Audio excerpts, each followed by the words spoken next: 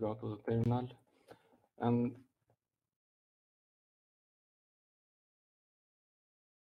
in this directory there are the examples that we are going to try in this lesson. But you can also download them from the website of the course on the Moodle. Let me try as guest. So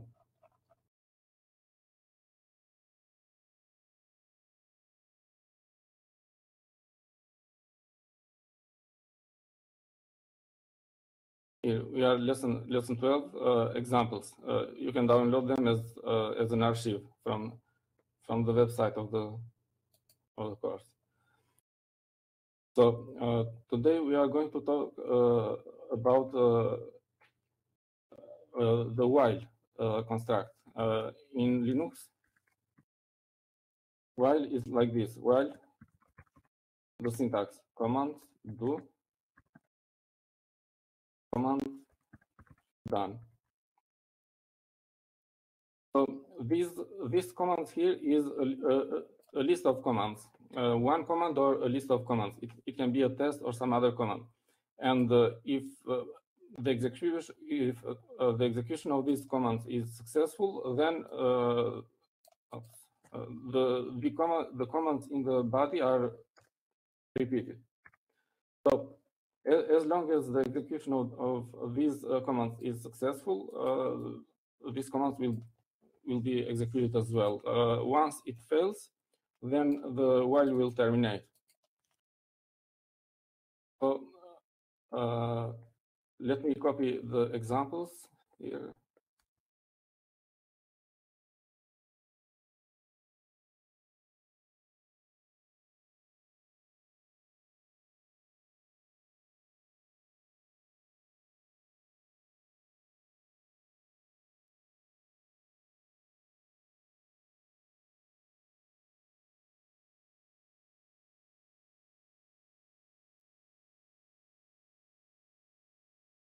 This is a simple example with while. So first of all, we have a variable count, and we give it an initial value of 1. And then while count less than or equal to 5, do echo count, and then count, we increment the count by 1. And then at the end, we print finished. So let's try to execute it.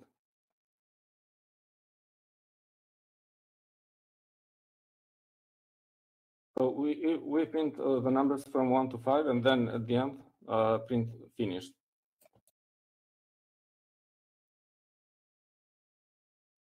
We have seen an example with a menu last time, and this time we will implement it with a while as well.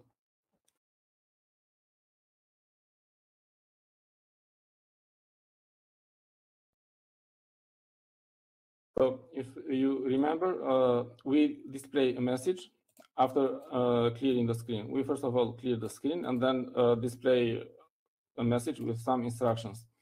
And then we read from the command from the keyboard, and we expect a number from 0 to 3. And according to this number, we do some actions. So we have seen these if-else commands last time. But now, in this case, we are enclosing all these commands in a while loop. So while reply is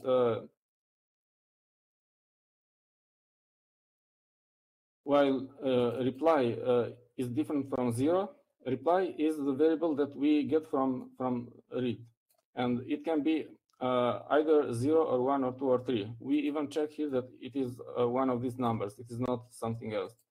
So while it is different from 0, we continue displaying the menu and getting an input and so on.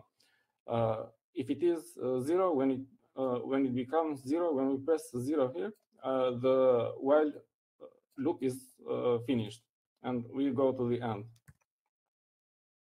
And in the end, we print program terminated. Let's try it. So we clear the screen with the command clear, and then we print this message. Now we are reading something. Let me press 1.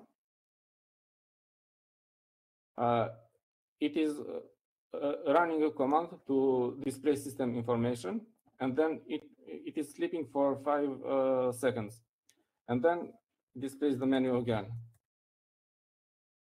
The same here. It is, after executing a command, it sleeps for 5 seconds, and I press 0, and the program is terminated. So here we have this sleep delay. So if the reply is 1, we output the host name, and then we run the command uptime, and then sleep delay. Delay is a variable or a constant that we've declared here at the top. For example, 3 seconds. Number of seconds to display results.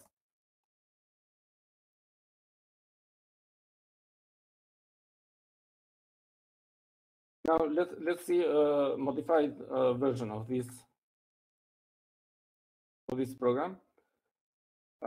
And here we have an infinite loop, while true, which is an infinite loop, and we need some way to break this infinite loop. And the way to break it is with the command break, similar to C and other languages. So for if some condition is true, for example, in this case, if reply is equal to 0, then break. We break this loop. And here, if the reply is something different from 0 to 3, so we are making a pattern match here, and here this is a range from 0 to 3, and this negates the result of the match. So if the reply is not something from 0 to 3, then we echo invalid or we print invalid entry, delay a few seconds, and then continue. Continue stops executing this body of the while and starts from the beginning. So we don't execute the commands that are below the continue, but start again from the beginning of the loop. The same for the other replies. If the reply is 1, then we print uptime, sleep a few seconds, and then continue. Don't execute the rest of the commands inside the loop, but start from the beginning. So this is the modification that we have done, and we are using break and continue to manage the loop. And if we try it, the execution is the same. So press 1, wait 3 seconds to display this space, 0, quit. Program terminated, terminate the program.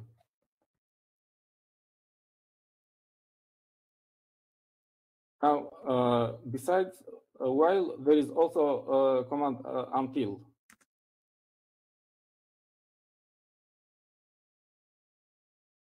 This is the same example as well that counts from 1 to 5, but this time with until. And now notice the condition, until count is greater than 5. So this is actually the same as while, but the condition is negated. With while, the condition was count less than or equal to 5. With until, we have count is greater than 5. Until count is greater than 5, do this stuff.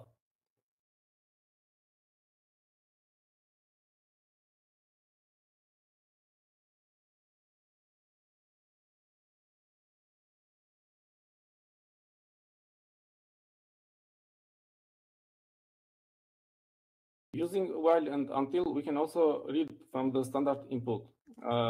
We have a text. We have a text file here, and we will read from this file. Let's see first what is inside it. So it has these lines, and we have an example here that reads the lines from this file.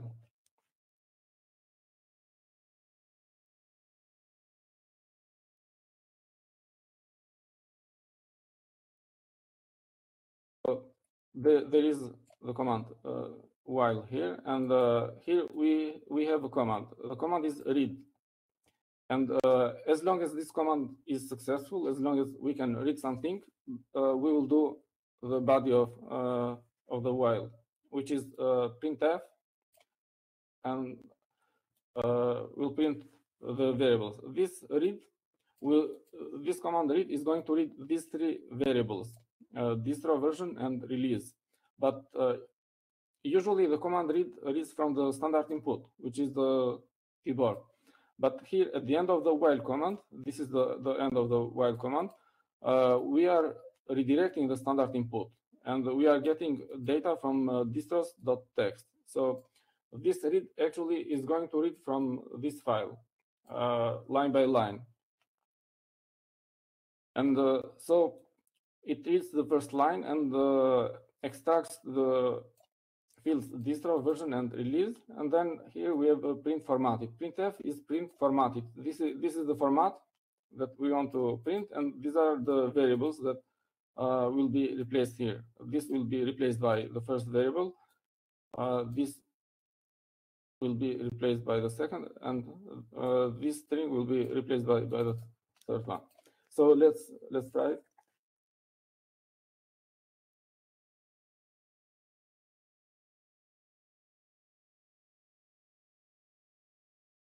So we just read the fields and we display them in a different format: distro, semicolon, and then the distro name, version, semicolon, and so on.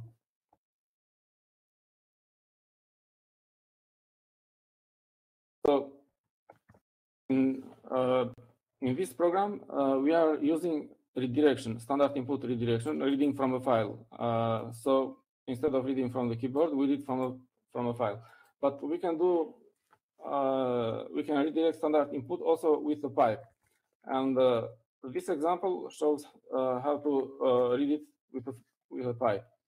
So we have a command here, which is sorting this file according to the first field and the second field, numeric. So this is the first sorting key. This is the second sorting key. And the output of this command is piped to the command while. And so when we are reading these variables, this command read is reading actually from the output of the sort command here, and the result is actually the same.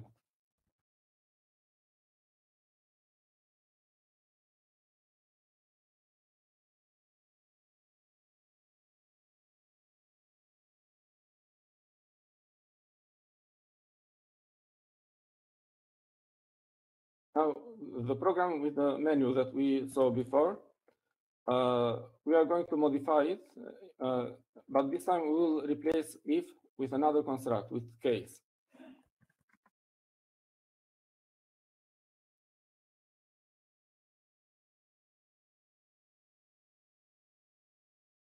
So here we clear the screen and then echo this message and then read to variable replay. And instead of if else, now we are using case.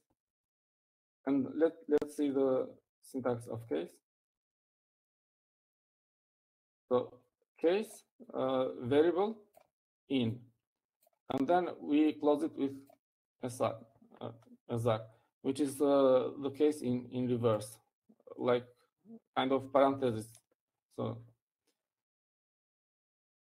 So if the value of this variable matches this entry, then these commands here are executed. And at the end, this double semicolon terminates the case. So after this one,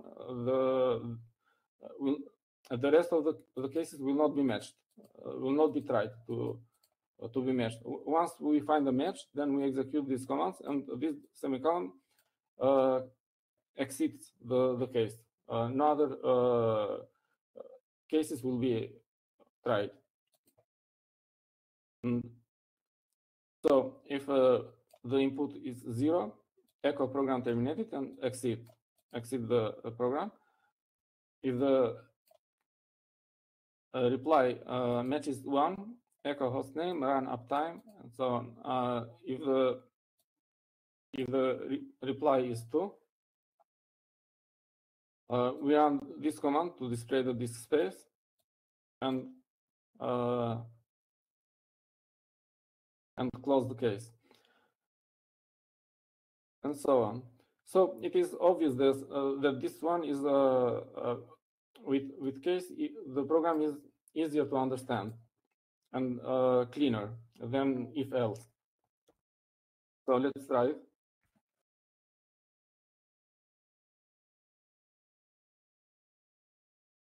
One. Another time.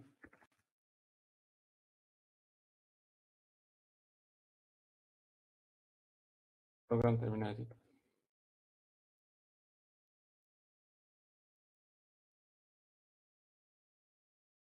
So notice this star here. This star is matches everything. So this is like an else case. If no other option here, this is always placed as the last option. If no other option is matched, then this one will be matched anyway, and it acts like else case. So instead of, if we press, for example, 5 or something else, we are not doing checking here that if the input is correct or not, but this one does the checking anyway. Then we will get invalid entry and exit with an error message, with an error code.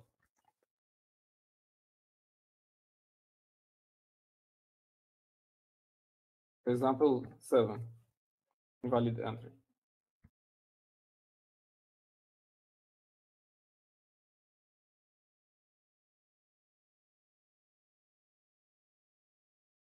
Let's see another example that shows the patterns that can be matched here. So this alpha is an alphabetic class, so all the letters of the alphabet, and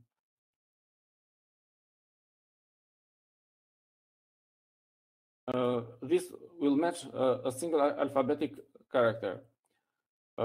This one will match either A or B or C, and this one will match one of the digits from 0 to 9.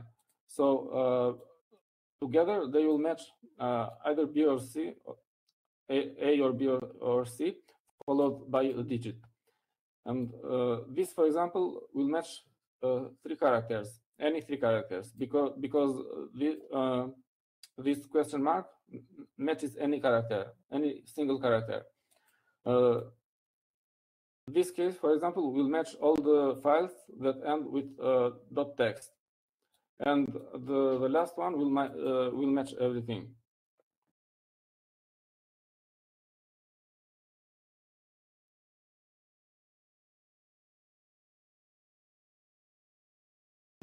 Enter word, for example, X. It's a single alphabetic character. Enter word, B5. It is A, B, or C followed by a digit.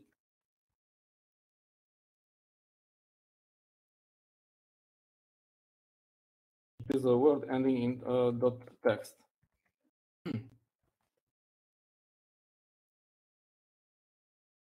Oops.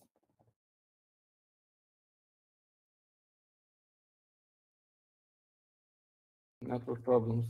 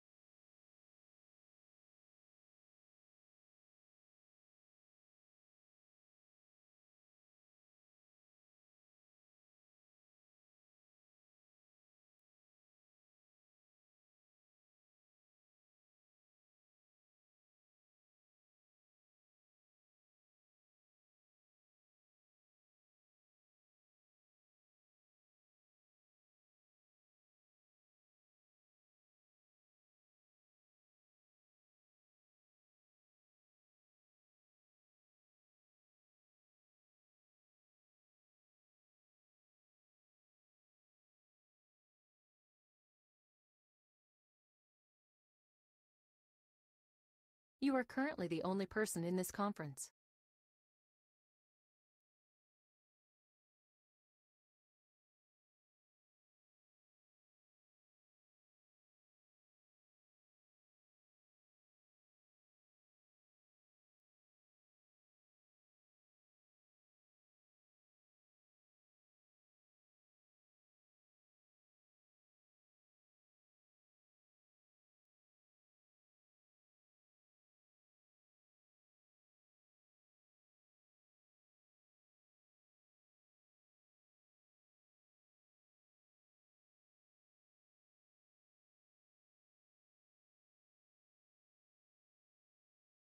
I'm sorry, I had some network problems. Let me try to share again my screen.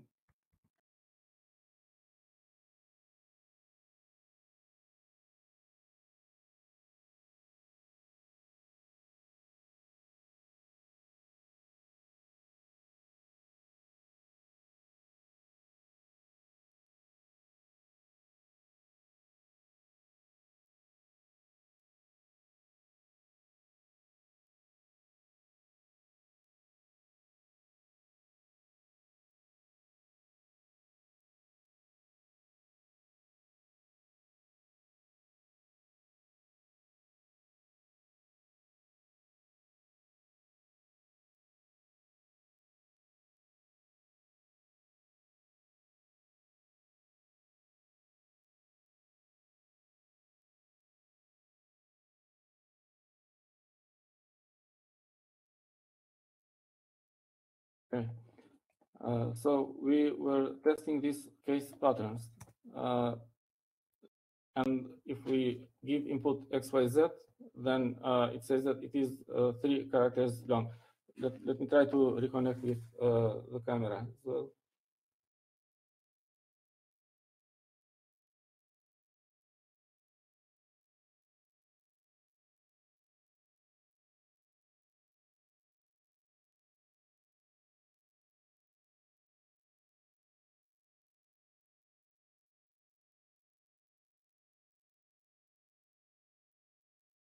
Okay, let's start the camera.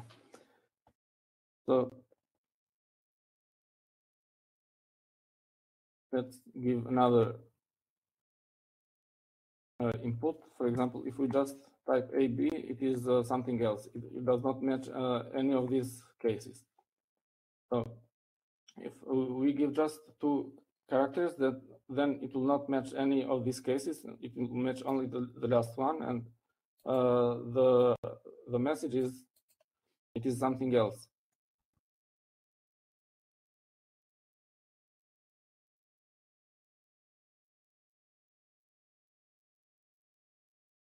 We can also combine multiple patterns.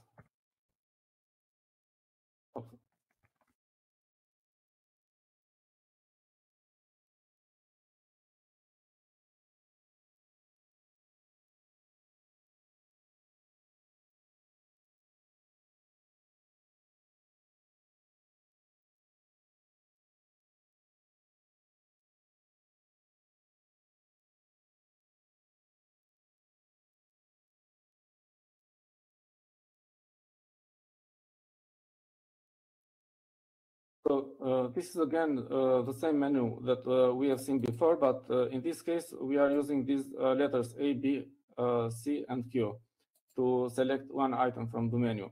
And we want to be able to use or to recognize either lowercase or uppercase letters. And we are using this vertical bar as an OR. So it will if the reply matches Q or it matches capital Q, then do these steps. If it matches lowercase a or uppercase a, then do these steps. So we are combining several patterns with this vertical bar. And the rest is the same as before. So let us give it a try.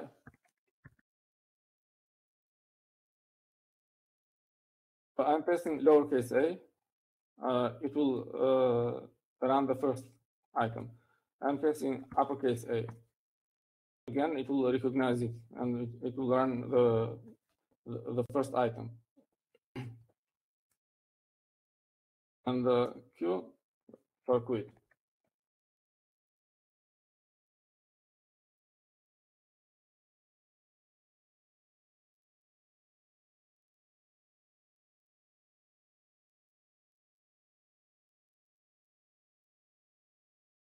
In this example, notice that we are using at the end of each case, we are not using double semicolon, but double semicolon, but we are also adding an ampersand end at the end.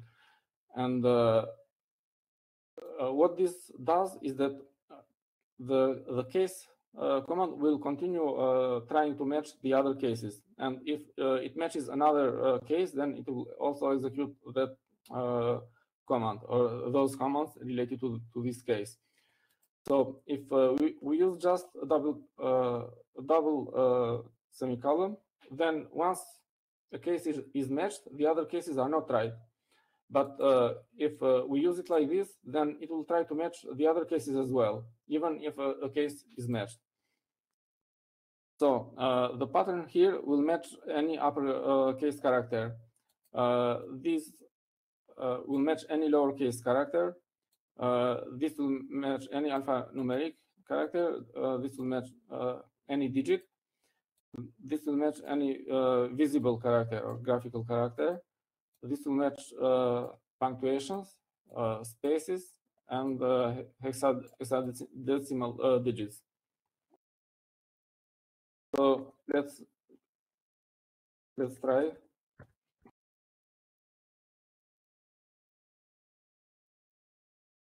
A is a lowercase. A is alphabetic. A is a visible character. A is a hexadecimal digit.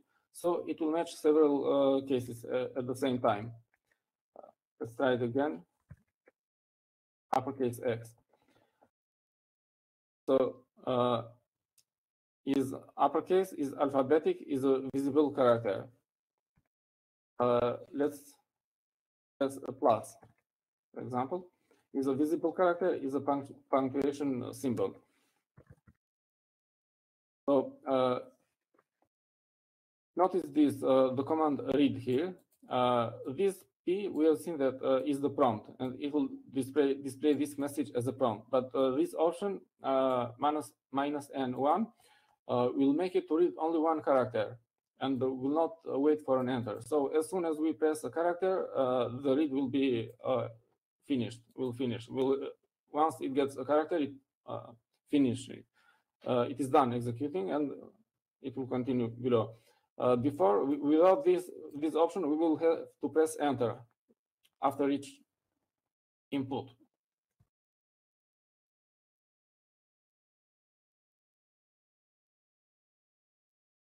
Now we will see another topic, which are positional parameters.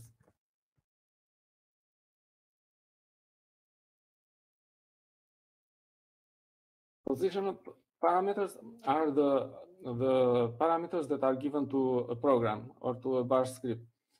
And in a bash scripting, they are denoted by these special variables, $1, $2, $3, and so on.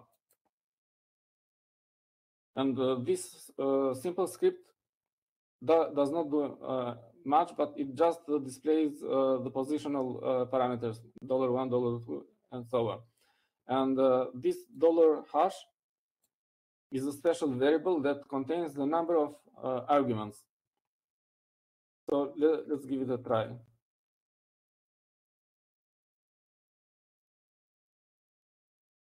Without any arguments at all, this $0, as you see, is the first word of the command, which is the name of the program itself, including the path.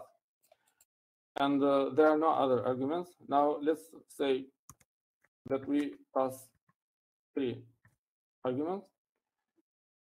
Now the variable $1 gets the first argument after the program name. This is always $0. And then the second one, the second word, the third one, the third word, and so on. Now we are referring to these variables with $1, $2, $2, etc. What if there are more than 9 arguments? In this case, we can refer them like this, including these braces, or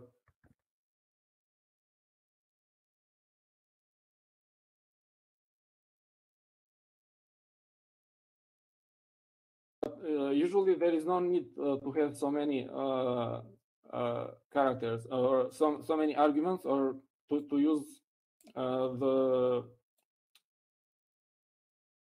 the big positional parameters, because we can use another technique or another command which is called shift.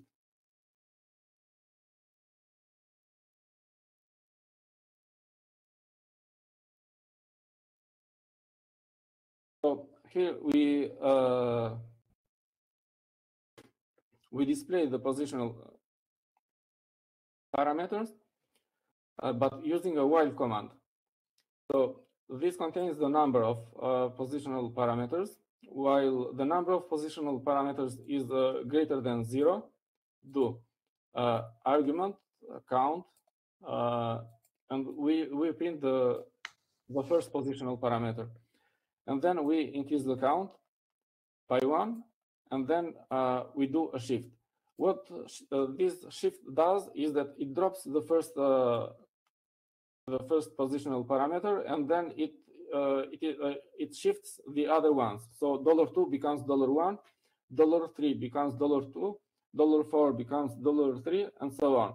And also the number of positional parameters is decreased by 1. And so after we process the first positional parameter, we shift it, discard it, and we continue with the next one in line.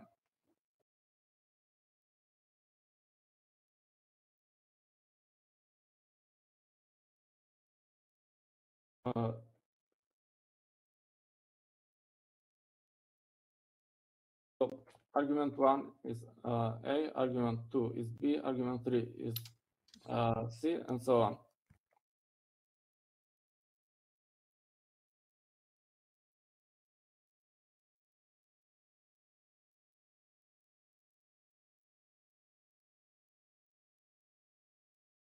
So this script is more flexible because it doesn't matter how many arguments we give to it, it will process all of them, all the same, without having to change the code of the program or the script.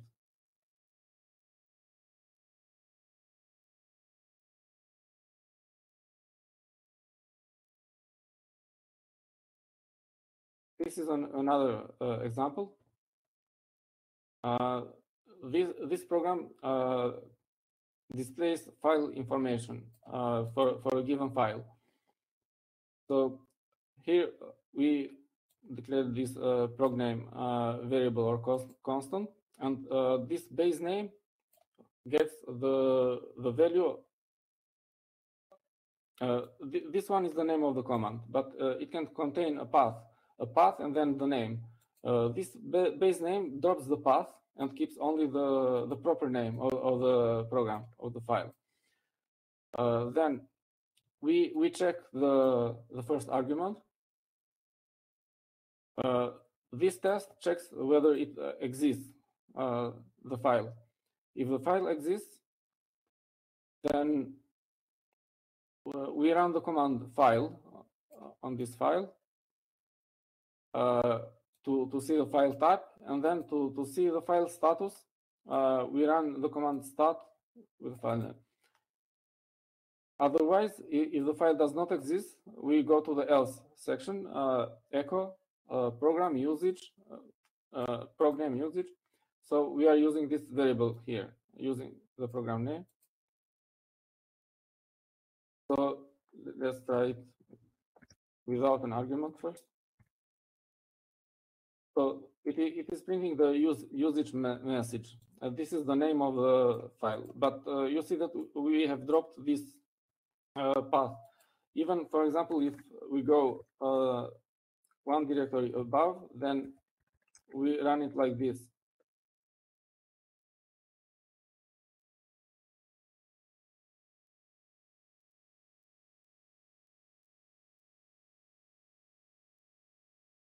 So $0 contains this the first word of the command, which is this one. But base name drops the path before it and keeps only the proper file name, and this is what is used here. And now let's say that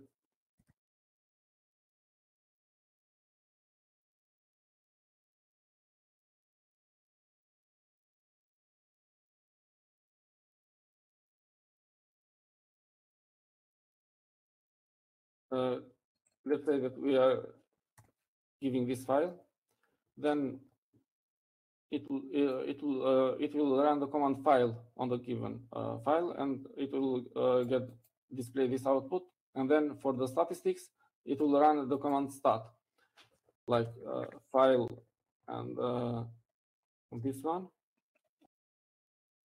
It will give this output, and then the command stat, which gets some statistics about this file, displays some statistics. So in the statistics, we have size, access permissions, and so on, modification time, etc.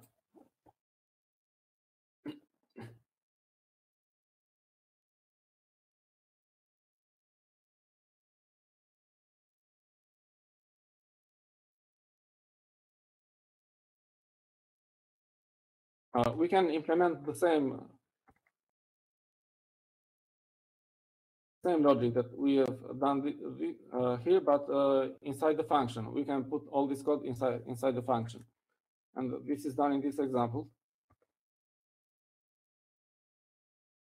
So we have this function file info, and the logic is the same. We call here file info without argument, and then we call it here again with an argument. And the argument that we give to this function inside the function is accessed as a positional parameter. So this $1 will get the value that we pass to the first argument here. And again, we check that this is a file that exists. If it exists, then we print the statistics, etc. Otherwise, we print an error message. And here in the error message, again, prog name is base name $0, but here we have another variable, func name, and this variable func name is defined inside each function and contains the name of the function. Let's test it, or let's try it. So the first time we called the function without an argument, and we will get an error message. The error message is this one. And here, func name always has the name of the function in which it is being executed, in which it is being used. And then we call the function a second time with an argument, and it is the normal output as before.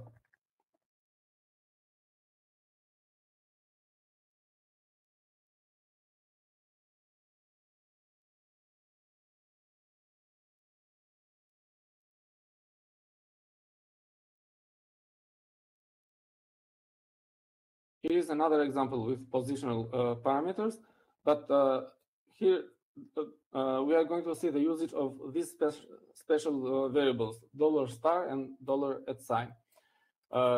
This is a list of all positional parameters, contains a list of all the positional parameters. Also, this one contains a list of all the positional parameters, but there is a small difference between them, because this list is the string list. So all the parameters are placed one after each other in a list, in a string.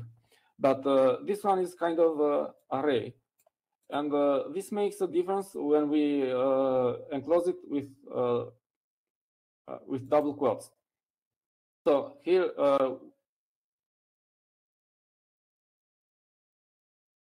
first of all, here we have a function that prints the parameters that are given to it. So we don't know how many parameters, but we are printing 4 of them. Maybe there are 4, maybe there are less. And here we have a function that calls this one, print params, with different arguments. In the first case, we call it with $star. In the second case, we call it with $star, but enclosed in double quotes. In the third case, we call it with $@. And in the last case, we enclose it in double quotes. And this pass params itself is called here with 2 arguments. Why 2 arguments? Because here we are using double quotes, and this one is a single argument. We are using double quotes because there are empty spaces. Without double quotes, then this will be 3 arguments, but with double quotes, this is just a single argument. So there are 1 and 2 arguments. And the way that this double star will get all the arguments that are passed there is like this.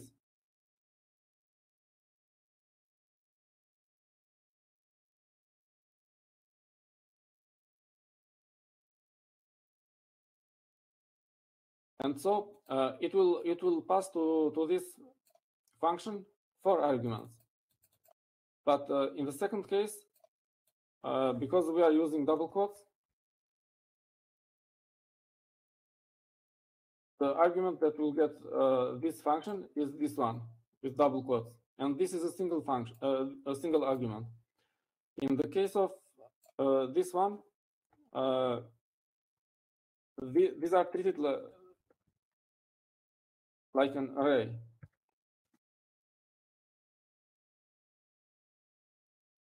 So let's say it is. This is not an exact syntax, but it will be like this. But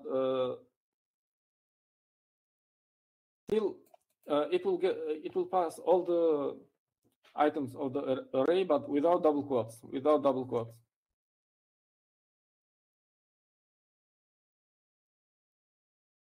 And so again, it is going to get 4 arguments. But in this case, it is going to get 2 arguments. Let's test it.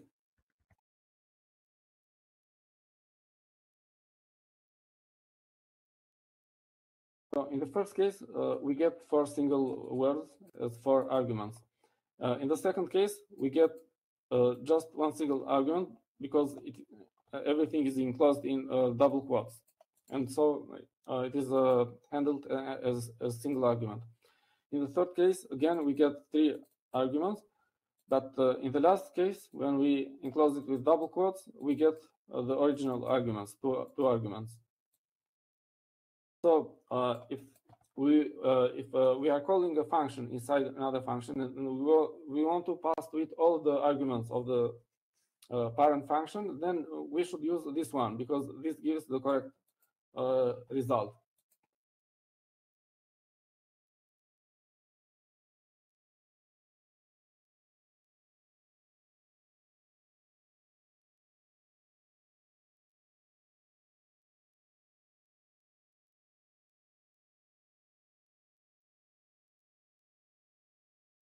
Now we are going to improve a function, a program that we have built before in the previous lessons.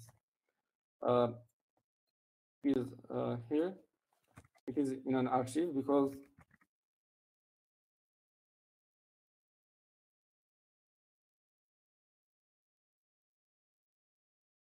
it is extracted here. Let's go to this directory.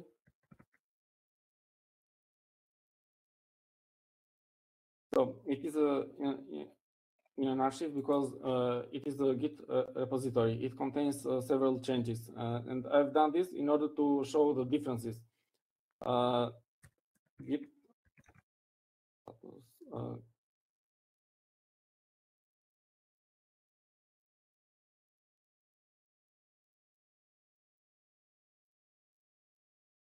let me install Git quickly.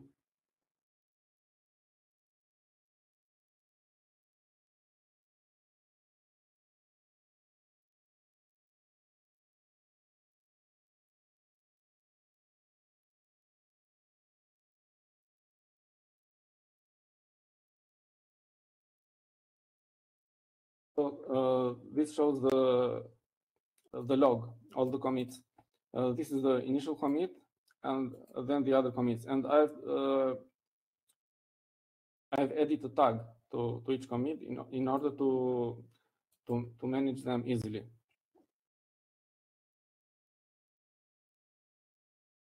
This is the list of tags.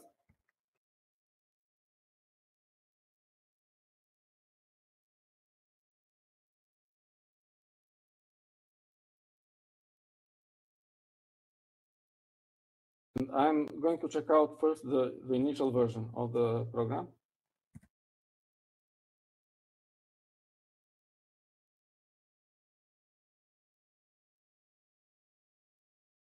So this is a program that generates an HTML page which contains some information about the system. And we have developed this program, or we have built it in the previous lessons. And let's see again what it contains. This is the title of the report. This is a timestamp, and we keep them in these variables are constants. And then this function generates report uptime, generates this part of HTML, outputs it to standard output. Report disk space outputs this one, and this is a command substitution, and this is a command substitution. So we get the output of this command and embed it here. And the third function is report home space, which checks whether we are root or not. If we are root, then we display the space utilization for all the users. Otherwise, if we are not root, then we display only for the current directory. And the last part of the script of the program is this cat command, which displays this text. And inside this text, we are using the variable title, timestamp, and also the output of these functions. First of all, we can include this inside the function as well.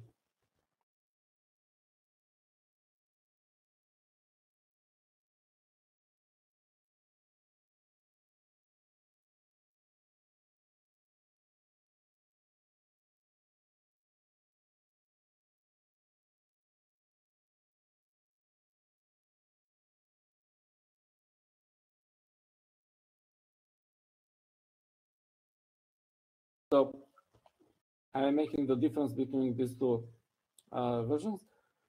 So here we are creating a function, write HTML page, and inside it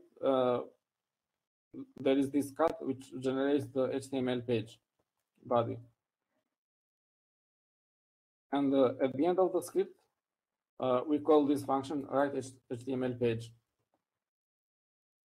And we have removed this part because it is inside the function already. And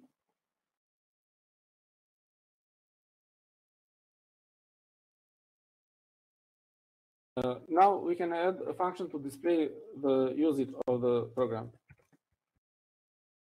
Let's see how it is done. Yeah.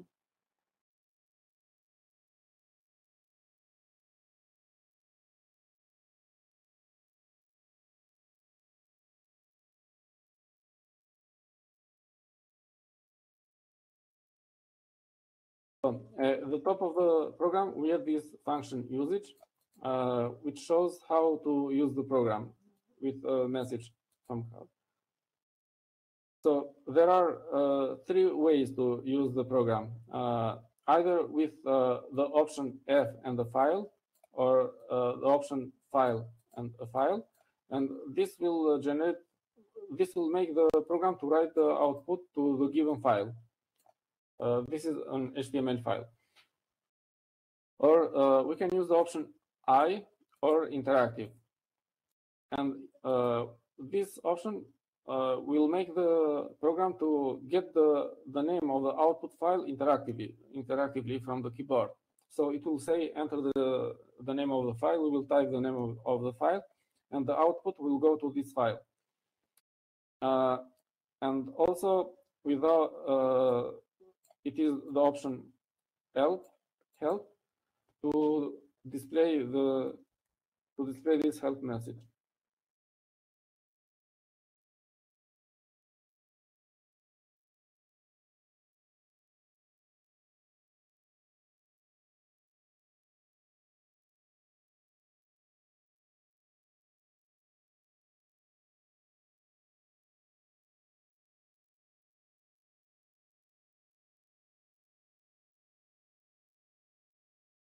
And here is the part of the program that processes the command line options. So if we give an F or we give an option file, then we do something, and so on.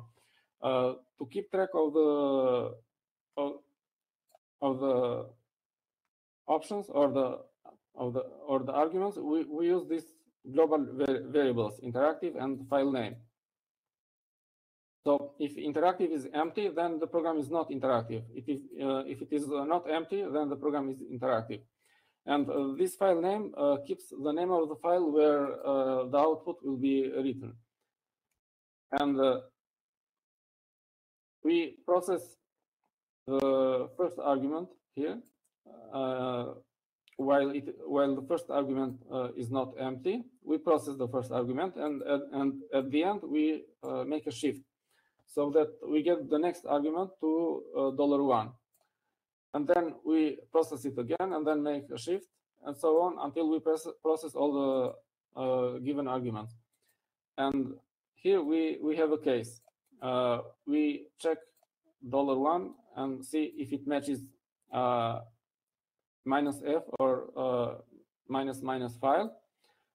If it does, then we make a shift to get the next argument, and then we save the next argument to the variable file name, because after F we expect the name of a file. If it matches -i or -- interactive, then we just make this variable interactive equal to 1, and we will use it later to see whether the interactive option was given or not. And if this $1 matches -h or -- help, then we just call the function usage, then we saw in the previous change, and then exit the program. Otherwise, if the input is something else, if the argument is something else, we just show the usage and exit with an error code.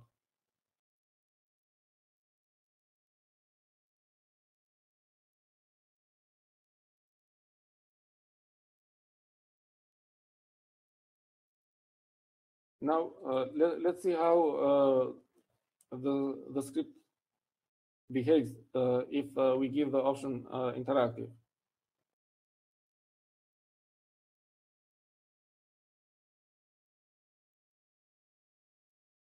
So this is the part of the script that is executed if the interactive option is given. If the interactive option is given, then this is not empty, this variable. So we check if it is not empty, then do this part. And inside the if, we have a while true, which is an infinite loop. We read the name of the file. So enter name of output file, and we read it to this variable, file name. Then we check the variable file name, whether it is a file or not, whether it exists or not. If it exists, then we proceed. Otherwise, we check if it is empty. If it is empty, then continue. Continue makes the loop to run once more. It goes to the beginning of the loop.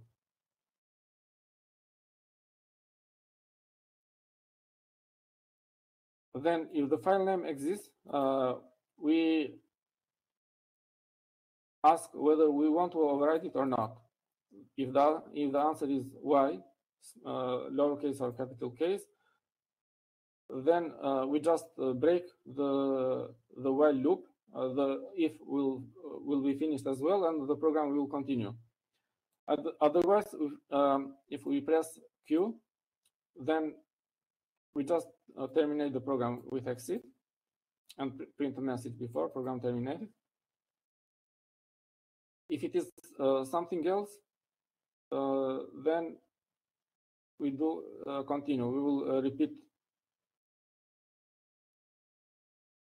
We'll repeat the loop once more.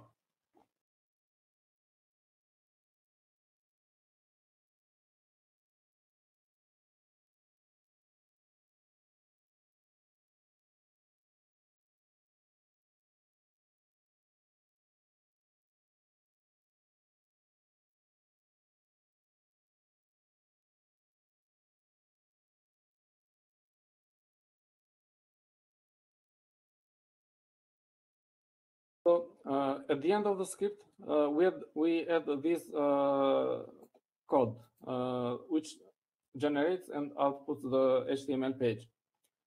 So if the file name is not empty, this test is if the file name is not empty, then touch file name. Touch file name just we make sure that we can write to this file name.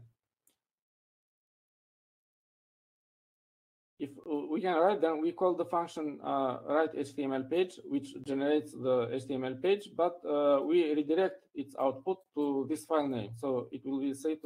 It will be saved to this file. Otherwise, if the file name is not readable, then is not writable, then we write an error message, cannot write file name, and exit with an error code. Now, this is the case when we have a file name which is not empty. If the file name is empty, for example, if we call the program without any arguments at all, then file name will be empty. Then we just call write HTML page without redirecting the output, and it will generate the HTML page and will send it to the standard output, which is the screen.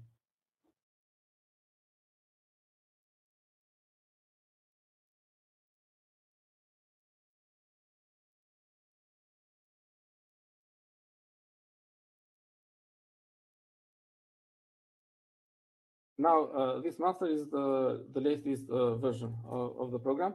I know that the time is up, but we are almost finished. We just need to test the program that we have seen. So we are calling it with the option H. Then we just get a help message, how to use it. So without any arguments, we output the report to the standard output. If we have F or file, and then a file name, output the report to the given file. If we have the options I or interactive, get the output file interactively from the keyboard.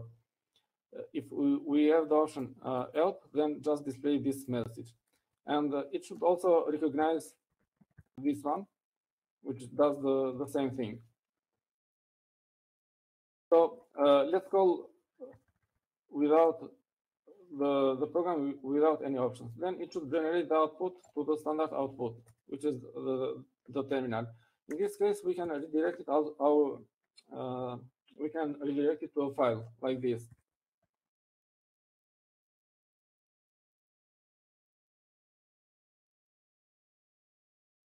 And this file contains this HTML page. And we can see it with the browser. For example, let's use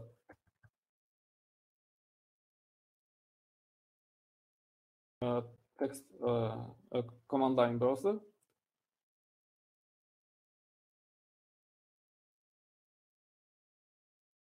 Now, if we call this with option F,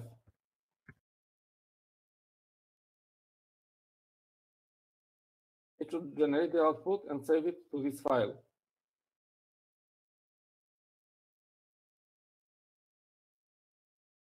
And it has done it. And the same should happen if we call it with the file with the option file.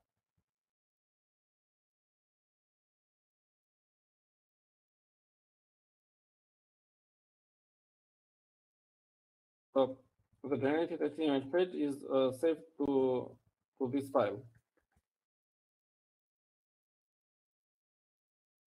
Now let's call it in the interactive mode with the option I. So enter name of output file.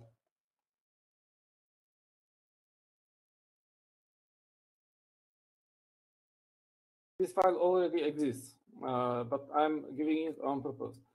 And it detects that the file exists and says override, yes, no, or quit. Let's say no, we don't want to override it. Then the loop will run once more. Enter name of output file.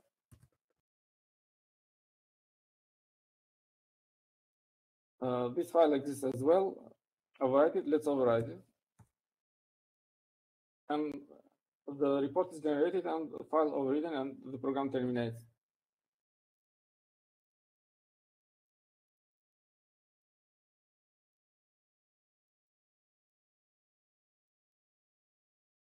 Let's try it again with interactive.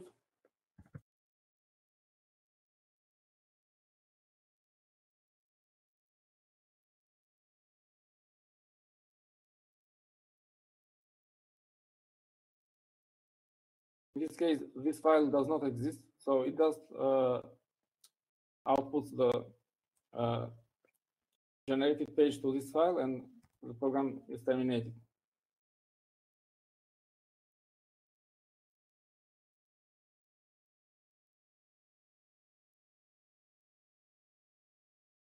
So it is generated correctly. So this is the end of this lesson.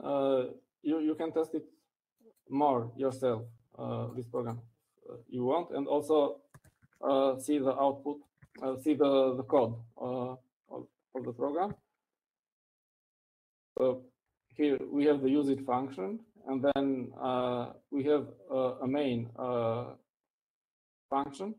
And this main function actually is called at the very end of the program, and we are passing to it all the arguments, and we are using the double quotes to pass them correctly.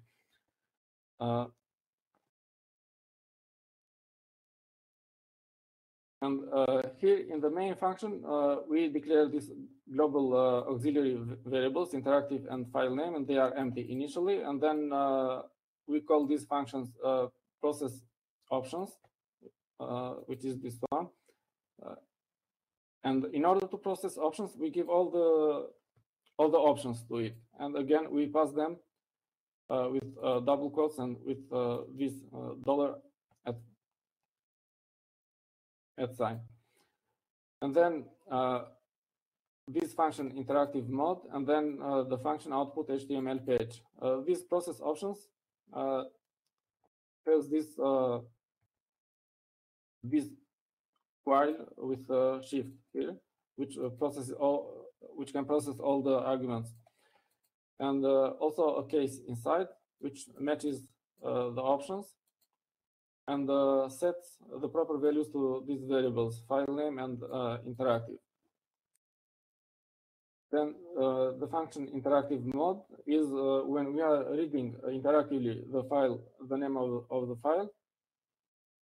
There is this infinite loop here with while, and then we read enter name of output file. We check whether the file exists or not, and according to the answer, we do the proper action.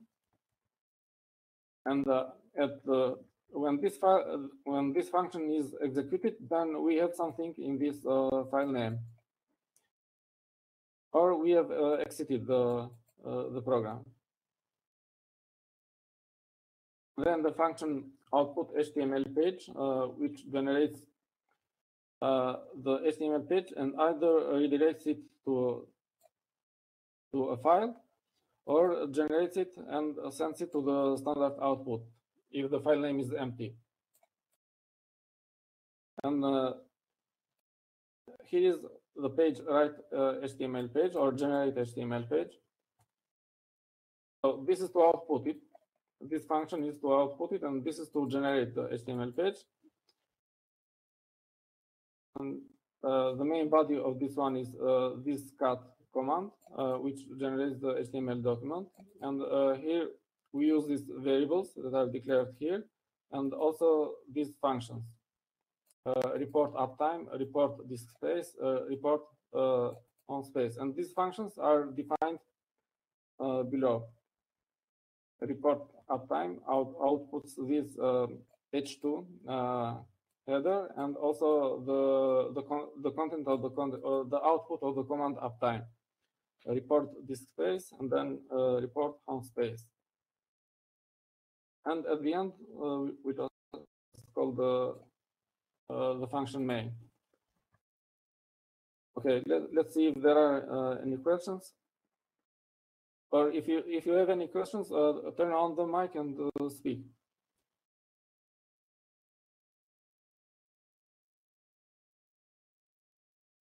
Anton says that Firefox gave me proxy error and invalid certificate. Now I'm in Chromium. Anton, I had some problems with the server of Moodle, with the Moodle server. I made an update to it, but then I failed to install it properly, and I had to move it to another server.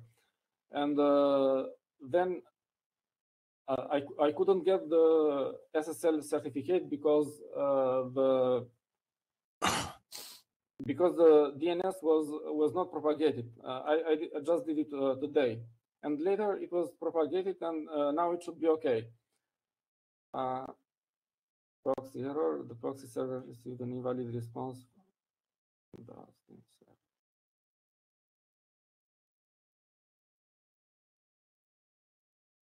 Yes. Okay, thank you, Dashamir.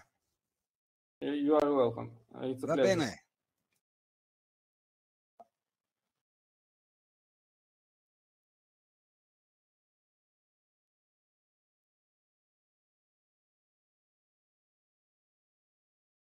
Okay, I'm closing for today. Bye. See you next week.